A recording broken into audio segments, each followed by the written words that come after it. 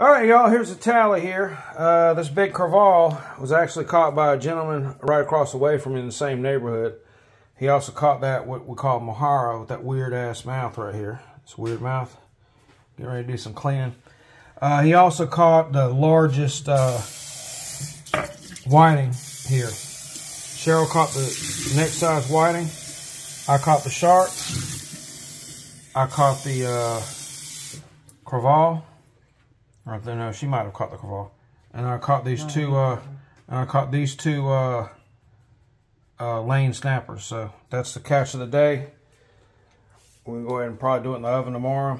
I'm gonna start filleting it and all that, and that's it. That shark is actually 31 inches long. It's not regulated by Florida standards. It's a black tip shark.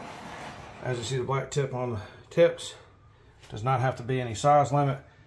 Not like the spinner shark. The spinner shark has to be 54 inches. This one's not regulated. So the rest are not regulated either, other than the snapper. The snapper, these have to be 8 inches apiece. The whiting did not have to be a certain size. The jack does not have to be a certain size. It's a jack crevalle.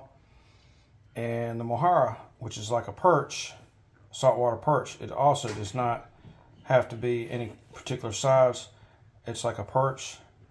It's all white meat. All this is white meat except for the jack crevalle and the shark. Everything else is nice white meat, clean meat, and good stuff, y'all. So I'm gonna fillet some of them, and we're gonna do some of them whole. Jack out.